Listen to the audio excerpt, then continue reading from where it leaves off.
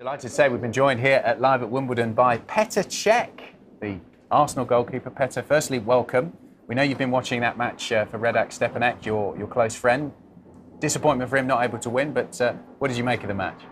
Well, it was a tough draw for him, and it was a great game. Unfortunately for him, his serve didn't work really well today, and it made a difference in the end because there were so many rallies and close calls where Kyrgios always came with a huge hit and a huge point, and he was always behind. So, but he did so well because it was not easy for him always to be behind and coming back in every set. But unfortunately, the end was not enough for him. Tell us about your friendship with Radak. How did you meet him?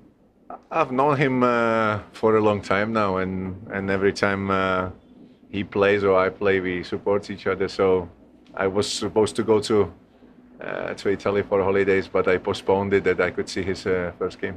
Good friend. And what is it about your love of tennis? Why tennis? Well, I used to play it when I was a kid, and I really enjoyed it. And I'm playing collective sport, so sometimes when you play tennis, you're on your own and you just depend on yourself, and it's nice. It's a great challenge, and I used to, as I said, I played a lot of tennis as a kid, but now I'm just a supporter. Some of the newspapers here in the UK, a picture that was you here last week, dressed up in a ball boy's outfit. Just explain to us what was happening there. Well, Radak had a practice game. Was this a bet or anything? No, but he had a practice game with Lukáš Rosol, and I was here to watch the practice. And in the end, I filled the role of a coach and a ball boy for that game. It was great experience for me because normally you cannot walk on the same court as the players. As a fan, you're always behind, and you can get this completely different feeling when you see the movement and the quality of the rallies, hits, shots. It was brilliant.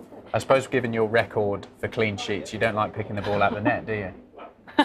Well, sorry. No, it was a bit of a pressure. You're standing behind, and then everybody's watching if you can catch that ball. It was not the best. Have you been able to hit a few balls with Radak on the grass? No, actually I had the racket with me, but because it was a busy day, then they shared the court with the other two players, so there was no time really to to mess around. They got ready and then they went over to the court number 5 to have the practice game. And since we last played against each other, has your tennis actually improved? No. I have to say that it's probably the last time I played tennis was against you. And I don't mention the score, but no, I had a shoulder surgery 2 years ago, and since then I didn't want to put too much pressure on the shoulder, so I haven't played much since. What about other footballers, players you played with at Arsenal, or perhaps Chelsea, or in the international team? Have you got any other players from football that play tennis as well? Well, actually, we have a group of players at Arsenal who they play regularly. So Kieran Gibbs and Ox, they actually play often. So I haven't seen them play yet, but they really play regularly. They loved it. A few more lessons with Anne, I suppose, and then you can no problem. Well, I will need that. Yeah, definitely. Might be a lost cause, though, no? Well, I don't know. I remember your volleys being quite sharp. Do you associate that? I mean, your hand-eye coordination's pretty good, right? My problem is always the backhand. I can slice the ball, but I used to play double-handed, and I kind of lost that. I don't know, for some reason. But it was my preferred shot, always the backhand. But suddenly, as I get old, then obviously it reversed.